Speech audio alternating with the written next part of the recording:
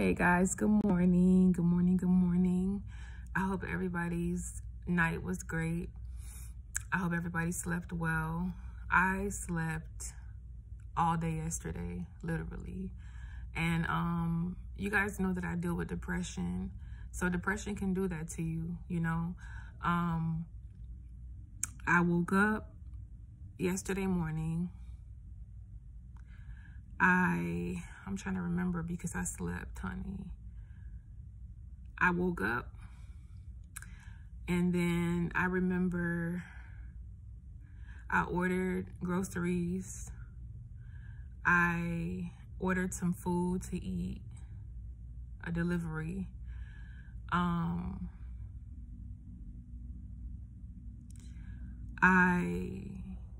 Did I read the daily text? No, I didn't read the daily text because after that I was asleep. The thing is, I have insomnia. So lately I've been sleeping at night. Normally I'm up all night and I sleep all day because depression does that. But lately, you know, I've been basically sleeping at night. And but I slept that previous night. But yesterday, when I basically woke up, I still felt sleepy. And I was sleeping because I woke up early and I handled business, ordered food, ordered groceries, you know, that type of thing. I was emailing, I was messaging my doctor back and forth, you know, getting certain lab results or whatever the case may be with my gynecologist. And you know, I was doing those things, and then it's like, you know, when you wake up early and you handle business and it's like, okay, I can go back to sleep because I did this early in the morning. So, you know, now I can just go back to sleep and just kind of, you know, catch up on, I can finish my rest. So I basically went back to sleep and I was just in and out of sleep. And what I like to do is I'll play like YouTube videos in the background. I'll listen to, you know, different YouTubers in the background, and I'll just be sleeping. And I'll reposition myself. I'll get up to reposition myself. And then I'll change, like, you know, to another YouTuber. Like, you know how people play background music when they, you know, going to sleep? It's kind of like that's what I do. I play background music sometimes, like while I haven't done that in a while, but I've done it before plenty of times. But I play YouTubers and I play different like shows sometimes, but more so YouTubers in the background to help me sleep. So I basically slept all day, and by the time I woke up, like it was like 8, and then 8 o'clock I went back to sleep, and the next thing I know it's 11:49. I remember that vividly. And I basically had to take my anxiety medication and I couldn't find it, so I didn't take it. And then, you know, with anxiety, sometimes your heart can race and cause palpitations. So, and when your heart races, it's kind of like you're running in your heart race. Sometimes with anxiety can make your heart race and make you feel like you've been jogging for like 15 minutes. So literally, you'll get up and go make a sandwich and your heart will race because of anxiety, and it'll feel like you've been jogging and you'll be very tired. So, and you'll have a high heart rate. Like I've been to the doctor, a normal heart rate is from 60 to 100. I'll have a heart rate of like 132. And the doctor will say, you need to relax, your anxiety is like this, that, and the third. So he prescribed me metoprolol, that's a beta blocker. And so I took the metoprolol because I couldn't find my anxiety med. And then I just went to sleep.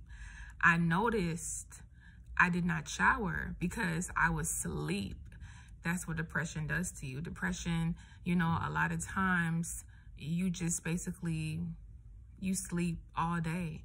And, you know, a lot of people who have depression can testify to that because it's like you don't try to, but your body literally is just like, I don't want to get up. I don't have the interest or the motivation or the willpower to get up. I just want to stay in bed. It's far easier to just stay in bed and to just chill. So I was just asleep. You know what I'm saying? And that's, you know, depression is something that people, if you don't go through it, you won't understand. You feel me?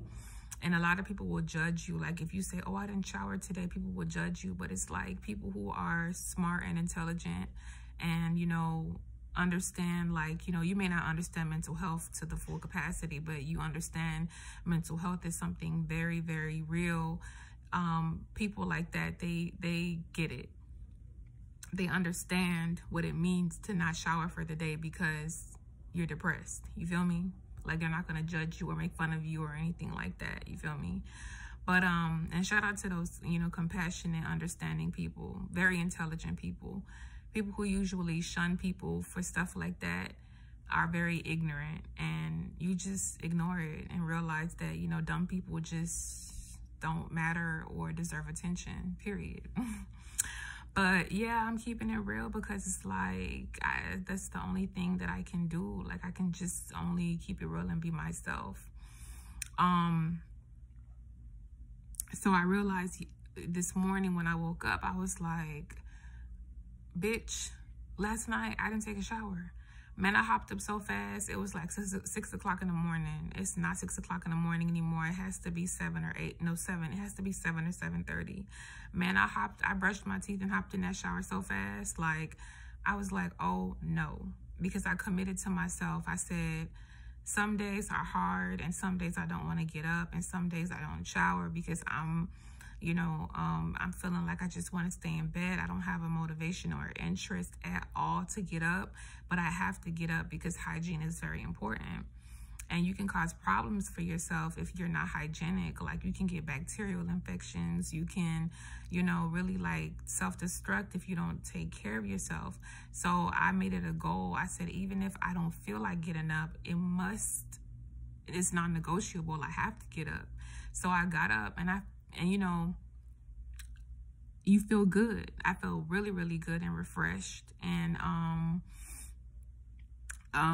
I was like, I'm happy that I got that out the way because I felt so kind of like bad, you know, for not getting up last night or yesterday at all. And I said, okay, I'm going to make up for it this morning. But, you know, I definitely want to get back to my mental health videos because I think that is very important. Part of the reason why I want to get back to mental health videos is because I went to the gynecologist on Tuesday, and my gynecologist, God works in crazy ways because my gynecologist, I basically was going through an episode where I had appointments with the dentist and the gynecologist, but I kept on rescheduling my appointment because I didn't feel like getting up to go. I didn't have no energy. My doctor changed my depression medication, and that medication made me so dead. Like I'm talking about, I did not want to get out of bed to do anything. And I'm so happy I'm off of that med. It's called Zoloft. It's very, very like it's in the drug class of serotonin reuptake inhibitors, SSRIs. Those type of meds don't work for me. It takes about 6 to 8 weeks to kick in. I need immediate action for my depression. And it just wasn't working. It depleted all my energy. I could not get up. So of course I was rescheduling appointments back to back. Like I had an appointment, say Monday, I can't make it because I don't feel like getting up. Like I'm not energetic. I don't feel good inside. Like there's a dark cloud over my head. I don't feel like it. But finally, you know, Tuesday I woke up, I read something spiritual, and it gave me the strength, God, to get up and make my appointment. I basically canceled an appointment with my gynecologist. Then I wrote him on my chart and I explained to him, I was like, doctor, sorry for making all of these appointments. Like, because, you know, you canceling appointments all the time. The doctors, you know, that could be somebody else taking the appointment. Like, don't waste nobody's time. So I felt kind of bad. And I was just like, doctor, to be honest, you know, at that time I was like thinking suicidal. And I was just like, doctor, you know, I've been rescheduling appointments because I've been depleted. I've been so non-energetic. I can't get up. That's why I reschedule. I was thinking suicidal. And, you know, I basically got on a med and, you know, blase. I was just explaining to him what was going on with me and why I wasn't showing up. And he basically, you know, didn't respond that moment.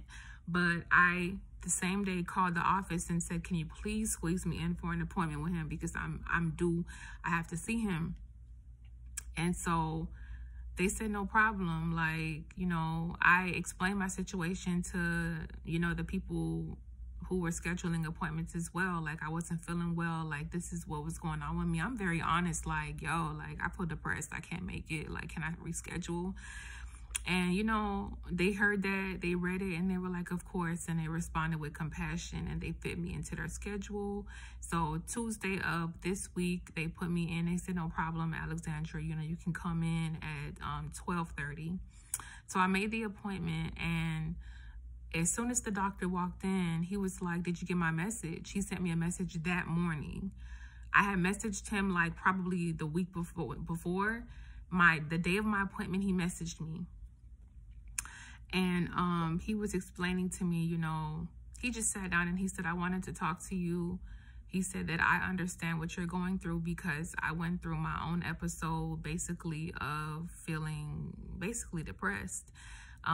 You know, I'm not going to go into detail about what he told me, because that's his personal business that he shared with me, that I will always keep confidential. But he was going through it, and he was explaining to me, the doctor, how he could relate to me, and this is going on in his life, and this is going on in his life, and this is going on in his life. And, you know, I was just kind of like, doctor, I understand, you know, I understand. And he looked at me and he said, thank you, because a lot of people can say, oh, I understand, but they don't. If you don't have depression, you don't fully understand. But because I do, when I told him I understand, he said, thank you. And I saw the gratitude in his eyes, because he knew I could understand, because I go through it every day. It's a battle. It's a battle every day. And so I shared some scriptures with him. I opened up my phone, and mind you, it's a doctor's visit, but we put all of the medical stuff to the side. I put that to the side, and we were just talking like about real life stuff and about depression and what it does to you.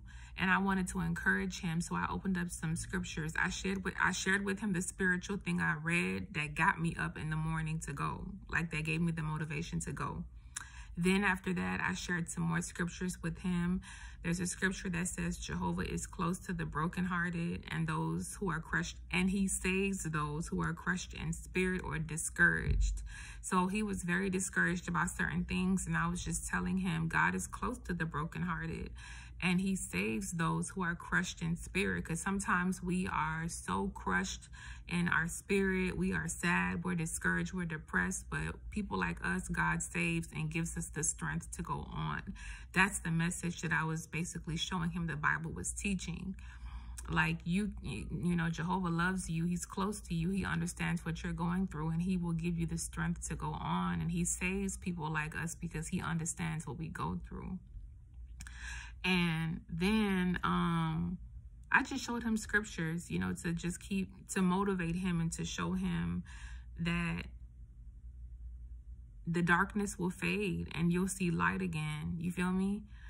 And I'm going to share the scriptures that I shared with him, because maybe one of you guys can take something from it and know that it's going to be okay. It may not feel like that at that moment when you're in darkness, but there's always light in the end. So we talked for like an hour, literally an hour, about us.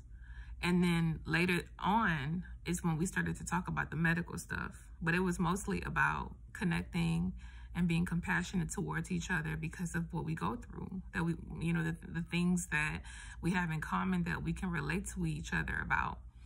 And so, you know, we did what we had to do medically as well. And I remember he gave me this big hug, and he was like, I'm so happy we got to speak. And he said, I feel like God sent you to me. I think God works through people. And I definitely believe that, you know, you're here because, you know, God sent you to talk to me. This is the doctor. And I said, you know, he does work through people. And he gave me the biggest hug. And he was like, I really thank you, you know. And he held my arms, and I could really feel that he felt good. And I was so happy that I was able to leave and him feel okay and understood.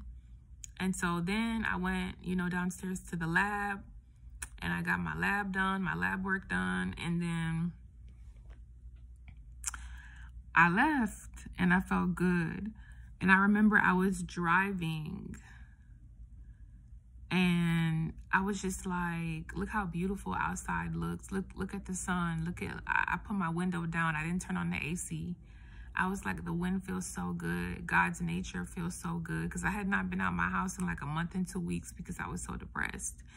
And I was like, I will never not be outside for that long ever again, because God's nature is too beautiful to miss. The sun, the wind, the buildings. I was looking at the sky. I was like, look at how beautiful God's creations are. Look at how good this wind feels. Like the simple things, I was just enjoying it. I was like, I'm outside. I haven't been outside so long to even check my mail. That's how bad it was. I was like, that's why I went ghost on YouTube, because I was like, I don't feel it. And I was looking at outside, and I was like, wow, it's so beautiful. It's so beautiful out here. Like, who the hell wants to commit suicide and miss out on all of this? Life is beautiful. No matter how hard it gets, you have to remember the darkness, it always goes away after a while. Like, life is too beautiful to like end it all, because you will never see the rainbow at the end of the rain. And I saw rainbow. I didn't see a little rainbow, but I saw light. I saw the beautiful creations of God. I just saw, you know, I felt the wind. I saw the sun. I saw buildings. I saw everything. I saw artwork. I saw so many things just driving. And my doctor's office is an hour away, and I take that drive because he's a wonderful doctor. He's worth it. And I said to myself, you know, I realized that I have a calling. You know, I'm really needed on this earth. Committing suicide is not an option, because who is going to be able to relate to people like that doctor if I were to do something like that? Who is going to help people who go through depression if I were to end my life or decide to give up? Who's going to help them? Because people like who don't have depression or whatever, or brain health issues, like, you know, they don't understand. So they need people on this earth that understand them, to talk them off the ledge, or to talk to them, period. I'm needed. If I'm not around, who's going to relate or understand? And when I understood that I have a purpose, and I have, you know, a reason to live, not just because life is beautiful, but because people need me, and people, they need love, and they need support, mental support. They need comfort. They need empathy. They need understanding. That's when I realized, yeah, like that changed my whole perspective on life. I was like, yeah, I got goals, man. I want to make my YouTube about mental health. I want to make sure that I help people every day. I want to make sure that I volunteer for the crisis text hotline. I would love to volunteer for the suicide hotline. I would love to do things to help people, because mental health is my thing, and that's my special compartment. That's my special area of expertise, because I go through it. You feel me? And I'm a professional. I'm a nurse, and in nursing you study mental health. And so I know things, I know certain things. And on top of that, I have experience from being somebody who suffers from, you know, depression, anxiety. So I have a lot to offer the world. So I told myself I have to be around, because I need to help people. And I love helping people. So, you know, that day, Tuesday, I was like, even if I don't feel like getting up, I'm getting up. I'm showering. I'm brushing my teeth. I'm taking care of myself. Like, I don't care how I feel. Like, I mean, how I feel is very important, but my health is way more important. I'm going to make sure that I get out more. I'm going to make sure that I keep a positive mindset. I'm going to make sure that every day I go out of my way to do something positive for someone else, because I notice when I help people and when I'm doing things for other people, I'm the happiest, because I'm a selfless person in real life. So, you know, that's what happened Tuesday. And then I had a dental appointment yesterday, but I rescheduled that because I'm like, I had 2 appointments the same week. That's a lot for me. You know, I need to space out my appointments because I don't want my energy to be drained. You feel me? So Tuesday, I'll be going to my dental appointment. I got pretty teeth, so just a cleaning, a regular cleaning. But yeah, you know, and then in between time, I started to look at this girl's Instagram, and I wanted to share some things that basically I was so inspired by. And I basically was like, yeah, like she gets it. You know what I'm saying? You think, let me tell you something. The prettiest people, the most dopest people you look at, you may think they don't have problems. We have problems, okay? Everybody has problems. You feel me? Like, everybody. And I'm about to show you some things that I was watching yesterday, and things that inspired me, and things that can help you if you are going through, like, mental health. You know, if you're depressed, if you have anxiety, you know, whatever it is, you have PTSD, trauma, you know, I'm going to definitely read out what she posted. I'm going to play some videos as well that she posted that people that suffer from these things can hear, because I was inspired. I was like, you know, look at all that she's been through. And she literally, like, conquered all of that. And that gave me more inspiration to be a conqueror as well, and to keep going every day, and to strive to self-care, be my best self regardless of what I deal with, and, you know, in the end, successfully beat this thing. You feel me? So I'm just on the journey to just being my best self, and not letting depression deteriorate me or self-destruct me, but making sure that I do my best to go into remission, or do my best to just improve every day. So anybody suffering out there, just know you're not alone. You know, those days where you don't want to get out of bed, you're not alone. Those days where you overeat because you're depressed, you're not alone. Those days when you undereat, I went the whole day without eating one day because I didn't feel like getting up to eat. You're not alone.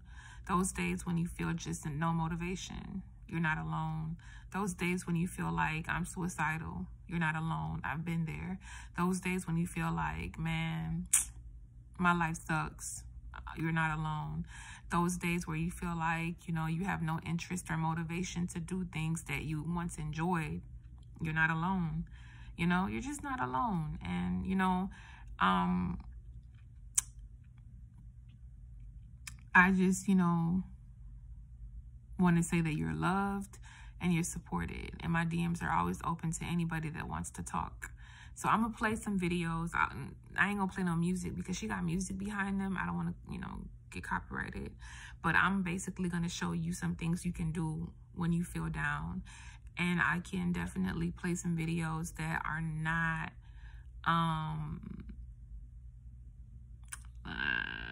copyright, you know, prone.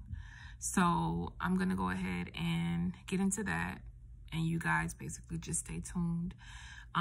Definitely more mental health coming up, like on my channel. I got a lot of creative ideas. But I just wanted to come on here and let y'all know the real. You know, it takes a real person to admit certain things and say certain things. And a lot of people, they just not They just can't do it. But it's like, if I don't do it, if the person that I'm going to show y'all don't do it, who is going to be able to relate? Who is going to feel understood? People who are suffering, who are they going to look at for inspiration? Or who are they going to look at as people that they can look at, you know, as people who understand what they're going through? If you don't just be honest about your situation, you know, there's a really big issue in society of just being honest. Like, just be honest, like, be 400, like, be not 100, but 400 about your life. Like, be honest. People live whole lives, and it's like, I can't live a lie, baby. I'm definitely too real for that. I'm too real for that. Like, I definitely am a real person who go through real life things, and I've been explaining what I've gone through and from the beginning, and I'm gonna end it that way. So I'm gonna show y'all the video, guys, and that's just a little experience that I had to share with you guys. Like, that was my week, and I'm gonna keep y'all updated on my mental health and, you know, on just life, period. You know what I'm saying? Like, definitely I'm gonna do that for y'all, because I feel like we all go through things that are unspoken or unheard, and everyone deserves to be heard and understood. So I'm going to, my groceries are gonna be here like at 2. I'm chilling right now, so I'm just gonna go on the girl videos and just show y'all what it's like and what you can do. Peace out. Assalamu alaikum, all that. And I'm gonna see y'all like soon. You feel me? Don't mind the pimples on my face. You feel me? I'm working on that.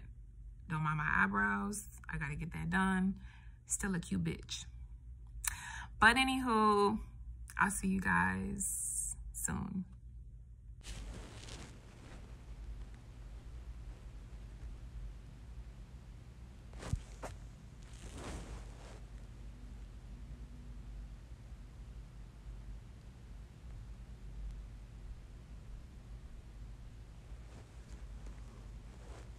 Three p.m. she's still in bed.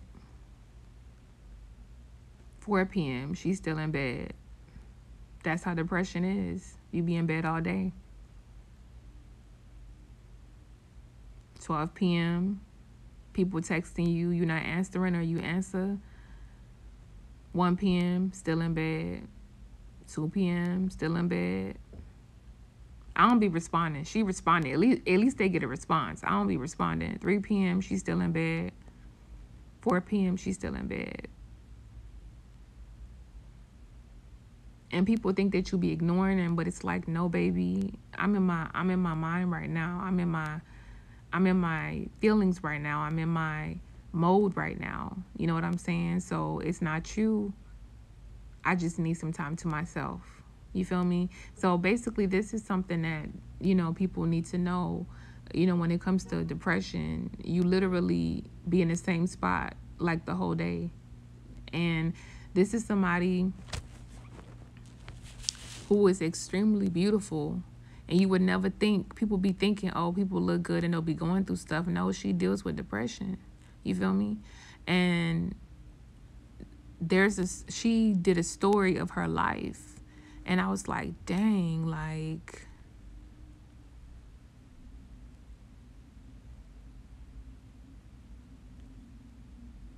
my mom committed suicide when I was 6 months old. My dad was sentenced to life in prison when I was 9. I was suicidal and depressed as a kid, looked to drugs, alcohol, and sex for comfort. Joined the military at 17. Then my son was 1. I deployed to Afghanistan. After the deployment, I was hospitalized 9 times, rehab, inpatient, and ICU.